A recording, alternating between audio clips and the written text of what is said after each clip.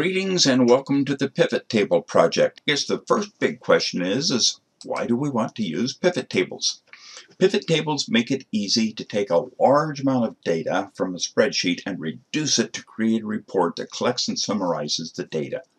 Before starting, you need to make sure that the data in your spreadsheet has no empty rows or columns, and the first row contains a header that gives a name for each column. And also there are no rows that contain subtotals or grand totals because we want the pivot table to provide the subtotals and grand totals. I have a sample data file that contains 246 lines with enrollments for various classes in the Computer Applications Department and Computer Information Systems Department at San Jose College. Actually, the data in this table is fake. I used a random number generator to create the enrollments, so please don't take this as actual real data values. What I have is 4 years worth of data for the spring and the fall semesters. So that makes like 8 different pieces of data for each class. What I want to do is to reorganize the data, show the enrollments for each semester and the total for each class, and create it in a nice short report form.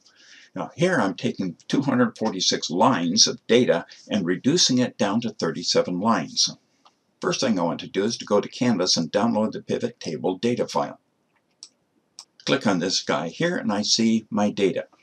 Here is the first row that contains the header information and the title for each column.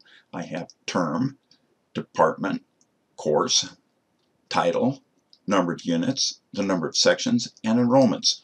For example, here is the 2019 fall for computer applications for the CA-10A course, which is titled Computer Keyboarding.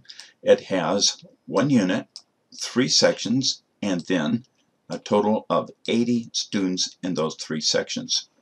I can scroll down and then see the enrollments for CIS 41.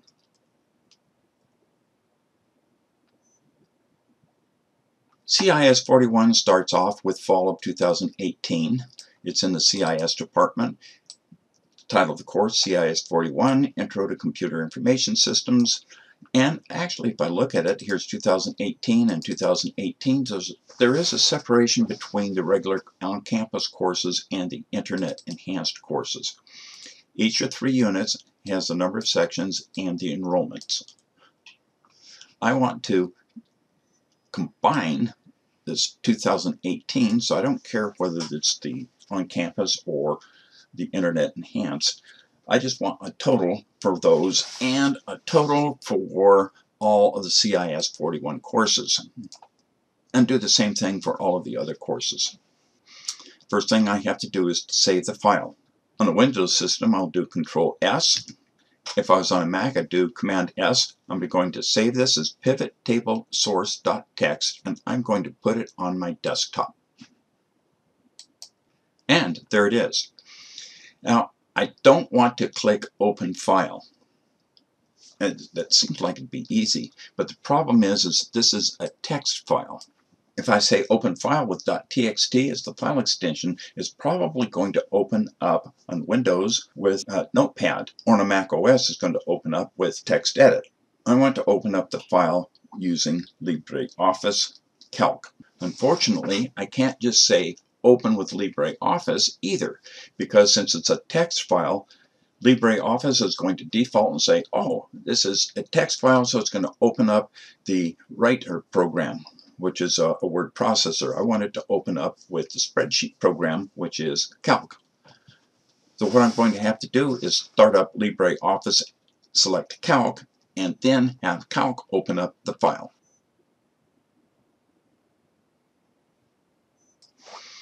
So here's LibreOffice. I want to open up the Calc spreadsheet. Then I'm going to say File, Open. I'm going to my desktop and I'm going to find the pivot table file. Here it is, pivot table source. It's a text document, pivot table source.txt. And if I slide this over a little bit, there, I can see it's a txt. Open. Okay, here's the extra step. I want to say that this is separated by commas. If I don't say separated by commas, then everything's going to be on one cell instead of in different cells. So I say separated by commas. Here is my header, term, department, course, title, and this is fine. I'll say OK. Next thing I can do is to say insert, pivot table, current selection, OK. The pivot table layout makes it really easy. I don't need filters. My data, this is going to be term. And for the row and fields, I'll put in the department and the course. And the data fields, I want to summarize the enrollments. I'll say OK. And it created the pivot table. When I find my pivot table down here, it's already opened. So here's my source, and here's the pivot table. So I can go back and forth between them. I can see, starting off, because I selected CA, here are all my computer application courses. I can see the enrollments for each semester and the total for that class.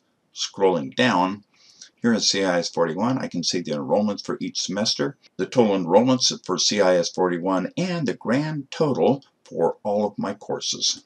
So this pivot table makes it really easy to see how everything is summarized. You could even use pivot tables if you had a company with different salespeople and different products and how many different items are sold. So what I want is for you to recreate this pivot table, put it in a lab report, and then submit it. Bye for now.